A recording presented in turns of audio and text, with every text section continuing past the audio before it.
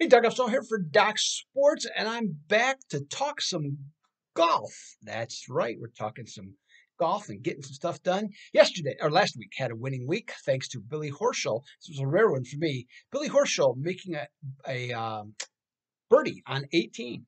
Okay, put me over the top with his finish. So we had a winning week, or had another winning week on the PGA Tour. So I'm back to talk about the Arnold Palmer Invitational this week. I have not played the course, but I've been on the grounds, walked a few of the holes with a member and stuff like that. So that was pretty cool years ago. Okay, it wasn't any time recently, but very very difficult golf course, and it's amazing to me, to be perfectly honest, that the PGA. I mean, a lot of people are playing because of Arnold Palmer, okay, to honor him, especially the older players that got to meet him and such previously, and understand his legend and what he meant to the game of golf and all that other stuff. So it's a great golf course. It's a hard golf course, and these guys are playing two hard golf courses in a row. Holy cow! Oh, the humanity for these PGA professionals from that standpoint. Anyways, but like I said, it's a great golf course. In terms of it, what makes it a great golf course? Well, it's a par 72, a little over 7,400 yards. Half the holes have water on them, and so that in many cases the way they're set up, and along with there's over 100 bunkers on the golf course, so it discourages guys from hitting a lot of drivers in terms of how the course is generally set up. And so with that, you hit a shorter club off the tee, but that means you're going to have to hit a longer iron afterwards.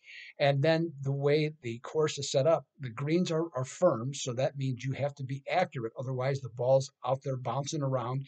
And if you remember last week, I mentioned at PGA National that this was that PGA National last week, the Honda Classic had the most bogeys or double bogeys. Okay, excuse me, most double bogeys surrendered last year. Well, Bay Hill's in the top 10. So again, it's another place. You really have to play pretty. Um, I guess the right term, or maybe it's not the right term. You have to play boring golf here. Tiger Woods won here 8 times, and what he did is he owned the par fives. Okay, so that was his big thing. But otherwise, he just went around trying to get pars. Okay, and if he got close on some pins, made some putts, that's what he did, and that's what you have to do here because there is trouble lurking throughout this entire golf course. Makes it very difficult. The greens are fast, and then the wind is also supposed to be up on Friday through Sunday. At least that's what the longer range forecast was for the weekend. So we'll see what that does, and that will also play a part. Okay, as to what occurs, because that can dry out the greens, make them fast, and they're pretty slopey. The greens are, so you got a lot of undulation happening on the golf course. Makes it more difficult from that standpoint. So, but we got a very good field yet again. Again, many of the top players in the world, and in this case, you have to though play a certain way. Like I said, in order to succeed here, and guys that are too aggressive, they can get into trouble. Now, John Rahm is the favorite, and I got to tell you, there's zero buzz about John Rahm in terms of betting for betting purposes on this one. He's played 5 tournaments. He's finished 21st or lower. Okay, so he's been good. Okay, from that standpoint, but he hasn't been great. Okay, he's three top 10 finishes too, but he's been favored almost in every single tournament that he's teed it up in, and hasn't gotten, let's just say, expected results. So he's not much of a play this week. And I have to say that given his odds as the favorite, I would recommend betting against him this week. I would say the same thing is also true of Im last week, who was the favorite to win the Honda, didn't even make the cut. So you could make the case for him that he's got 5 top 20 finishes and 8 starts, but he's also missed the cut in 2 of his last 5. So he's another guy that, at least from a betting standpoint, I'd probably look to go away from. Victor Hovland, has been great, other than how he played in Scottsdale, and his last outing he had a pair of 65s at LA in the middle rounds. So he's played well, and he's first in birdie average. So he's somebody to take a look at. Uh, Rory McIlroy definitely is going to attract a lot of attention, and justifiably so. In his last 5 starts at Bay Hill, he's finished fourth, first, sixth, fifth, and 10th. Okay, so he's a player I would definitely look out for. Okay, for this upcoming week. Will Zalatoris is another popular choice. He has the long iron game certainly to do well here. He's let's see here. He's part of a group, and this makes him an interesting an interesting play potentially this week. Is that in 4 of the last 5 tournaments? Okay, so if you've been following along in the PGA Tour, 4 of the last 5 first-time winners. Okay, Zalatoris has the game to do it. Question is, does his putter hold up? So that's really the big thing. Matsuyama is another stellar long iron player, and he can score well on the par fives. But like Zalatoris, his situation depends on the putter. So he could finish in the top 3 or he could finish 30th. It just depends on how he putts on a particular day. I'm not big on Adam Scott or Paul Casey this week. They're really good ball strikers and they're accurate off the tee, but neither has really been dialed in so far this season. So I'm not, until I see their A game, maybe it pops up this week. I don't know, but I can't say that I'm really excited, with what they have to offer in this one. Scotty Scheffler, he's another interesting one this week.